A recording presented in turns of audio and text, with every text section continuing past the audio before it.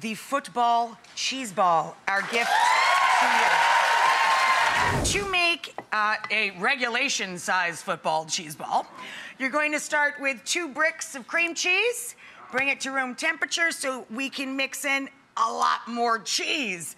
We're gonna add in pepper jack, shredded pepper jack, 12-ounce sack, and the same of sharp or mild or medium cheddar cheese. So now we've got 3 cheeses, really, if you count cream cheese as a cheese, right? So we've got our 3 cheese base. We're gonna add to that best friends onion and garlic, about a half a poundful each. Boop! They like to hang out together. These guys dig each other too. We use them together in Bloody Marys and cocktail sauce for a shrimp cocktail. Hot sauce in Worcestershire, they like to hang. So a little splash of both of those, or each of those, I should say. To that, some green onions. Something green in there somehow makes you feel like you're eating something healthy when you get to the... I just saw that cheese, there's a little fleck of green, and that's why I put the decoy on the big platter of a couple of vegetables, because like every 6th or 7th pretzel rod, you could put some cheese on one of the vegetables and be like, look at all that roughage.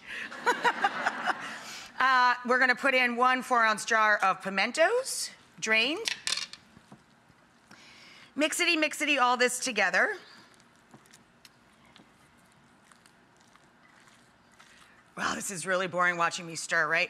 Okay, imagine this all mixed together. What you do to form the actual football shape is just put it on plastic wrap, and then you can play with it like silly putty without getting your hands dirty.